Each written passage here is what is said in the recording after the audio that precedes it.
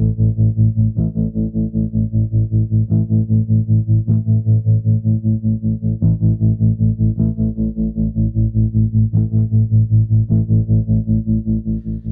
the edge of West El Paso, where Executive Center Boulevard dead ends into Paisano Drive, under the shadow of railroad trestles and behind the remnants of a smelter, you cross over the muddy waters of the Rio Grande, and that's where 3 states and 2 nations meet: Texas, New Mexico, and Chihuahua, the United States and Mexico. That's also where you'll find a half-mile stretch of steel and concrete, a line in the sand, and what's been described as the nation's first section of privately built border wall.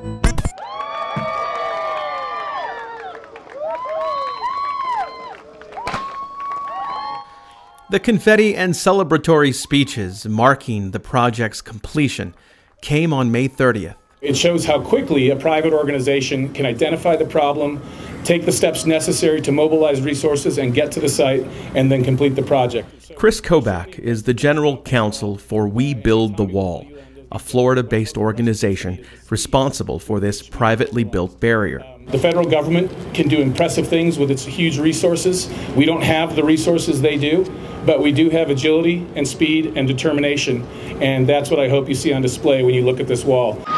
The group says it spent more than $7 million to build this half-mile stretch of bollard fencing on a piece of private land in Sunland Park, New Mexico. The money came from people who donated to the group's online campaign. It's not just a fence. It's a road, it's lighting, it's technology. But this moment didn't come without controversy. The construction on the wall at this point is in violation of city ordinance. Work on the wall came to a stop after the city of Sunland Park accused the landowner of failing to file the right paperwork. So the middle of the rocks is our boundary. And then there's the matter of this gate, a section of the private wall that encroaches onto federal land. That's quite a bit of construction on what is federal land. Yes. And critics say the private wall is little more than political theater. That thing over there is nothing to do with life here. It was built by out-of-towners who have no respect for our culture, have no respect for our home. But the group behind the barrier prevailed. After a brief delay, work on the wall resumed. And in less than 2 weeks, the wall was finished. In the foreground, we built the wall's first half mile, completed. And in the same month that workers broke ground on the private wall, a record number of migrant families crossed into El Paso to claim asylum, even in areas where officially sanctioned border barriers already exist. That daily report gets updated with their 30-day average, and every day it kept going up. And we would say, hey, it's 500. Oh man, it's at 500. We reached 800. Oh wow. Now we're at 1,200.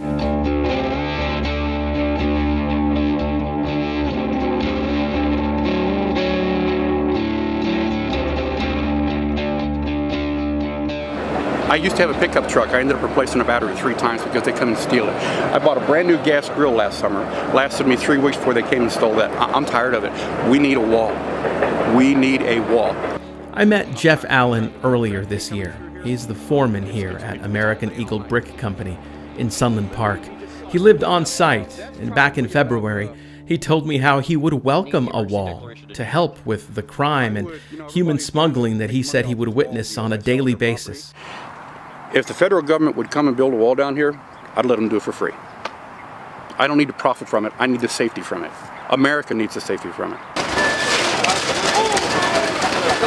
Jeff's offer didn't go unanswered, only it wasn't the federal government that responded. This was the scene at American Eagle Brick Company in the final days of May.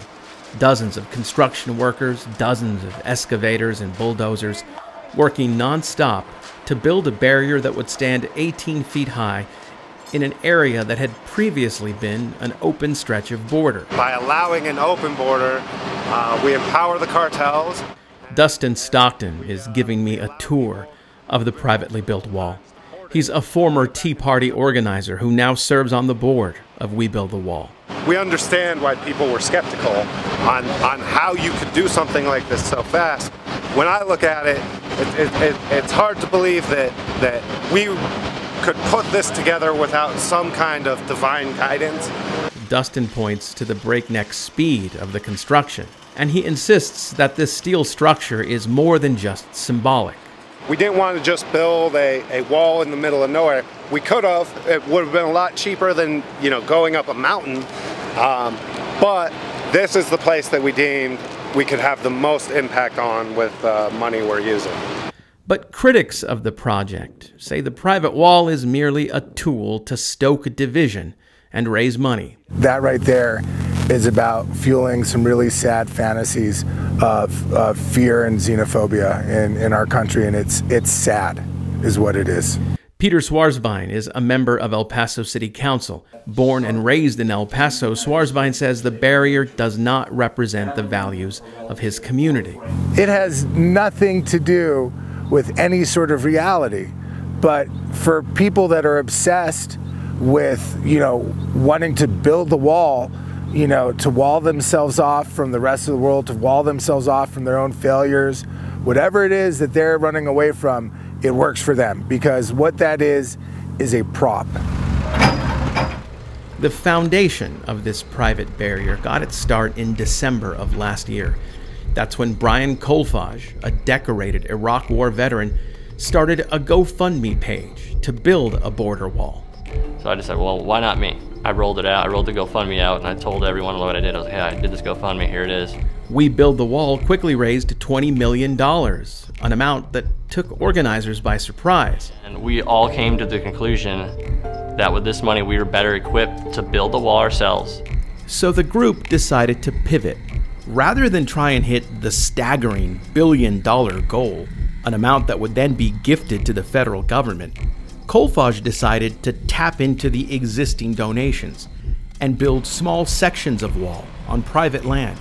I never imagined, until Brian Kolfage came up with the idea of, raising money from ordinary citizens to build a wall, it hadn't even occurred to me that this was possible. And what the American people did was stand up and show them that we can do it ourselves. We, the people, can come together and secure our borders when our politicians fail us. A week after this event, the state of Florida said it was investigating the We Build the Wall organization, following a handful of complaints from donors. But preemptively, Kolfage said concerns over malfeasance were unfounded. Even with all the fake news that says that I'm buying yachts and jets and flying all over the damn place, it's completely untrue. And as you can see here, we're putting this money to good use. Work on the Sunland Park barrier started over the Memorial Day holiday. Few were aware of what was happening here, and that included officials with the city of Sunland Park. It was out of compliance with city ordinance. They did not get permits ahead of time. Javier Perea is the mayor of Sunland Park, New Mexico. The city ordered a work stoppage after claiming that We Build the Wall was violating city code, and the project came to a standstill. On Wednesday, May 29th, the work site was eerily silent.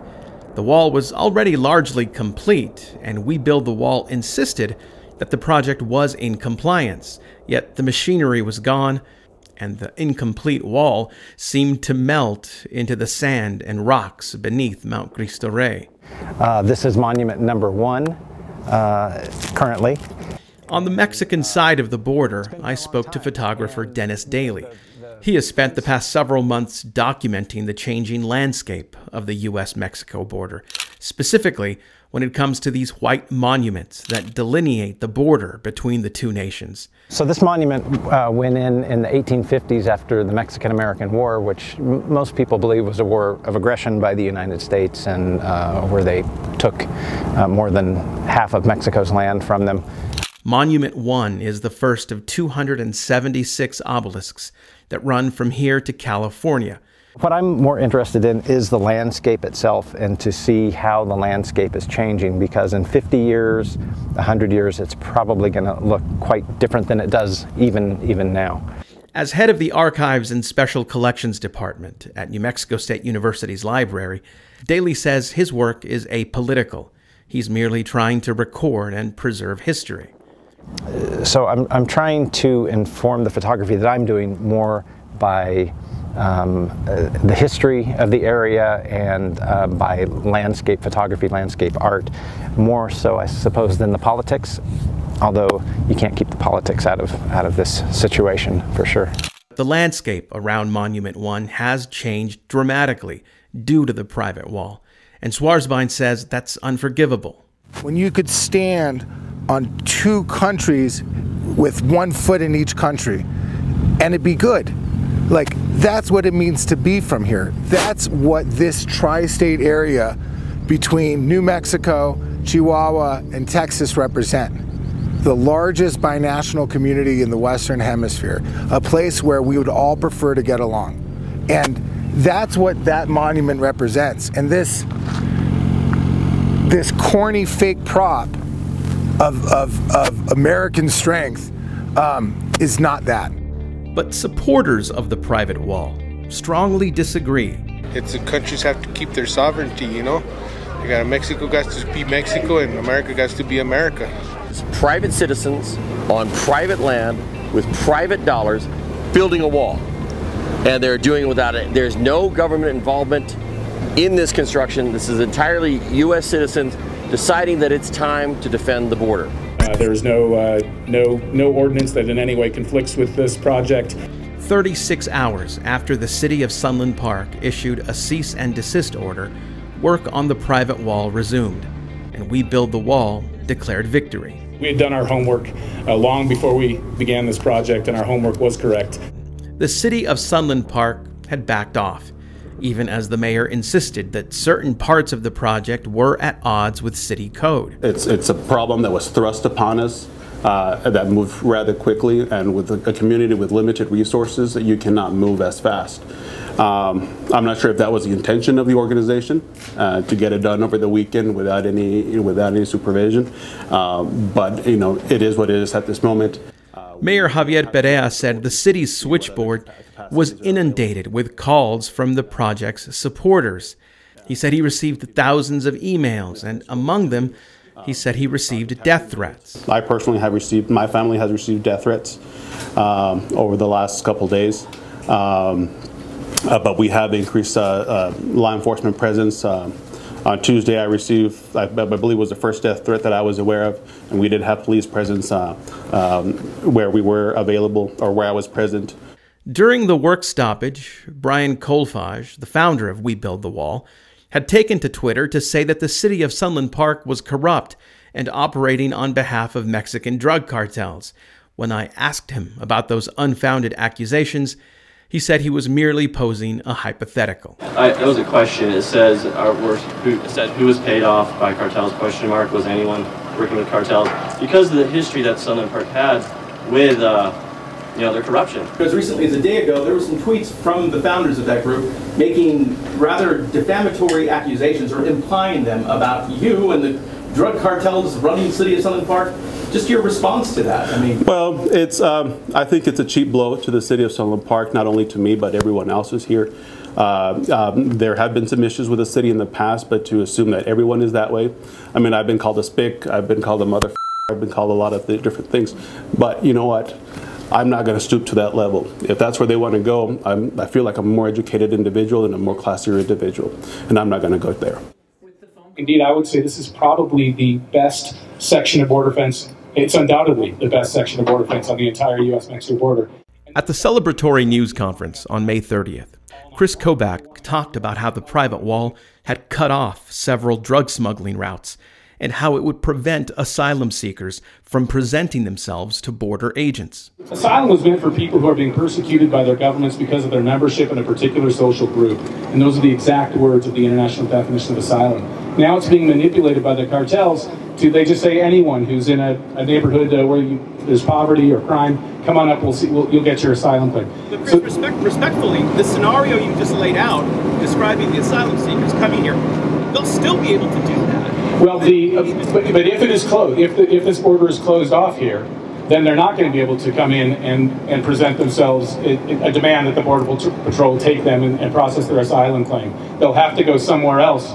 But the dramatic spike in apprehensions in El Paso is happening in parts of the city where border barriers already exist, because the majority of Central Americans arriving by the thousands are surrendering to border agents. In fact, a day before the confetti flew in Sunland Park, history was made a few miles away in south-central El Paso. That's where a group of more than 1,000 people crossed into El Paso in an area where the officially sanctioned border fence already exists. According to the Border Patrol, this is the largest group of migrants ever apprehended at a single time. And 2 days earlier, on Memorial Day, agents had detained more than 2,200 migrants in the El Paso sector, which includes West Texas and all of New Mexico. To me, the most impressive part of that is not necessarily the 2,200, is that 1,850 of those were here in El Paso, and it was between Executive and Midway, just like we put in the news release. In the city core? Yes, yeah. In the city core. And actually, you can say, I guess, the western part of El Paso, that's where 1,850 of those apprehensions occurred. Fidel Baca is a Border Patrol agent in the El Paso sector. He tells me that stations are overwhelmed with the influx of migrant families, as agents encounter more and larger groups. And now if you go to El Paso station, you won't only see Border Patrol uniforms, you're going to see Coast Guard uniforms, you're going to see HSI, just a lot of components from the Department of Homeland Security that have come in to assist us. We have agents from the northern border here in the El Paso sector helping us out. We've pretty much, you know, the checkpoints are closed. So even our checkpoint agents are not manning the checkpoints, they're down on the border helping with this influx. In the current fiscal year, which started in October, the number of migrant family apprehensions in the El Paso sector rose to more than 104,000. That compares to a little more than 4,700 family unit apprehensions at the same time last year. That represents an increase of more than 2,000%. Baca says agents spend most of their time feeding and caring for migrant families or processing paperwork, which can take 3 hours per family. Your job at one point was pursuing people, and then that flips to them coming right at you. You know, I mean, of course, there's still the criminal element, there's still contraband that you guys are dealing with, but these huge groups are coming straight at you saying, take me. You know what, we were actually talking about that earlier today. We just had our birthday, like I mentioned to you. So we talk about the history of the Border Patrol and what the Border Patrol job is. Is you're out in the desert, you're tracking people, you're finding people, sometimes you're rescuing people, sometimes you're having to run down people. It was a very fun job. And just like I was telling my boss earlier today, that's no longer the Border Patrol we know and love. Sadly, we've moved away from that. I was just talking about this morning. I mean, chasing drive-thrus, vehicle incursions, driving in through the desert. I mean, that was adrenaline filled. Biggest one I got was 14 people, 800 pounds of dope in a Chevy 2500. The job has changed. Okay, now we're no longer out there. Now I mean, hate to use the term, but we're babysitting. That is part of our mission. That is part of what we signed on to do, and we're going to keep doing it. On May 31st, at the end of an eventful week, a Border Patrol processing center in El Paso was singled out for holding migrants in what was described as dangerous and overcrowded conditions. A report from the Department of Homeland Security said the Paso del Norte Processing Center is designed to hold 125 detainees, but at one point, more than 900 migrants were detained there. The photos and description of the conditions at the Paso del Norte Processing Center in my district are beyond disturbing. Migrants standing on toilets to make room and gain breathing space. A cell with a maximum capacity of 35 holding 155 migrants. Detainees wearing soiled clothing for days or weeks. The list goes on. Our facilities are not meant to hold families. They're not meant to hold juveniles. Our facilities were built to hold a specific type of person, which is male, between 18 and 40, so an adult, and only be in their custody for a few hours. That's what our facilities are meant to hold. That is not what our facilities are currently holding. At a shelter in Las Cruces, we caught up to Juana Miguel Andres, a Guatemalan mother seeking asylum.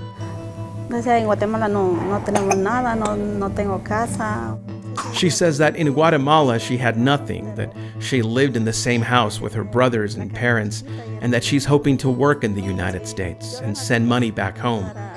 Her chances of prevailing before an immigration judge are slim, but due to the current system and due to the fact that she entered the country with her young child, she'll remain legally in the U.S. until her asylum application is resolved. And that current reality frustrates border agents. I'm here to enforce immigration laws, making sure that nobody enters the country illegally. So these people are coming into our custody because they entered the United States illegally. That's why I'm able to arrest them for illegal entry. However, the moment that they keep going into the country, did I really do anything? I mean, I stopped them, I arrested them, I took them into custody. However, they get to continue their journey. At that point, why am I there? So that's another effect that it has on agents. Critics of the current immigration system have demanded that Congress take action to ensure that the asylum system works for people who legitimately fear persecution in their home country, not for people who are fleeing economic conditions. I want to make clear that this crisis is unlike anything we've ever seen at our border, and it, in large part, is due to the gaps in our immigration laws that are driving it, causing a dramatic demographic shift in the flow of illegal immigration to the United States that is placing children at unique and critical risk. But at that same shelter in Las Cruces, Democratic U.S. Senator Tom Udall said he would resist efforts to overhaul the asylum process and instead urge federal agencies to make improvements. We are talking all the time with the federal officials, telling them where they are falling down, where they're not doing the right thing. If there's a problem in terms of a child being connected, a report we have, we're pushing on them to do the right thing. So there's communication, you bet there's communication, and we're going to continue to push them to do the right thing when it comes to people seeking asylum. I mean, asylum is a very special right that has been put in place internationally. And there are many countries in the world that are more generous than we are in terms of allowing asylum. So thank you all very much. Really wonderful to get a chance to visit with you. As the Border Patrol grapples with the remarkable spike in apprehensions, the nonprofits and religious organizations that provide temporary shelter to the migrants are also feeling the strain. The county of El Paso recently agreed to pay for bus services to get migrants from shelters to the airport or bus terminals. The city of El Paso has been doing the same thing for asylum seekers here at Annunciation House, the city's largest migrant shelter. But the director here, Ruben Garcia, says the city and the county should be doing more. You can't have it both ways. You cannot say, we love the fact that we are a border city, but then when problems and challenges that are unique to border cities, that we then say, we don't want that responsibility. Garcia says the federal government could also do more to address the humanitarian crisis at the border. But he says Washington lacks the political will to take action. The tragedy is it doesn't get done for political reasons. That's why. It doesn't get done for political reasons. And so you have what you have, not because there is a better, more effective, more efficient way of doing it. It's that there are political motives for keeping things the way that they are. A similar sentiment was expressed by former Colorado Congressman Tom Tancredo, a Republican who served in Congress for 10 years. The immigration hardliner is a board member with We Build the Wall, and he spoke in Sunland Park about why Washington won't address immigration reform. To a great extent, it was bipartisan opposition to immigration reform. It wasn't just Democrats, and it certainly was Republicans also. I guarantee you I was as surprised as anyone when I first went into Congress in 1998 by the amount of opposition that was in my own party. And if you brush away all of the words that were used, in reality it came down to, hey, we get a lot of money from interests that are benefited by illegal immigration. And on the other side, of course, they recognize it was political power that came about as a result of illegal immigration. So there was this cabal, in a way. By the second week of June, the national spotlight on Sunland Park and the private wall had faded. The national media was long gone. But that's when the federal agency that's in charge of our international border with Mexico cut the lock on this privately built gate. A part of this encroached onto federal land, if I'm not mistaken. That's correct. Okay.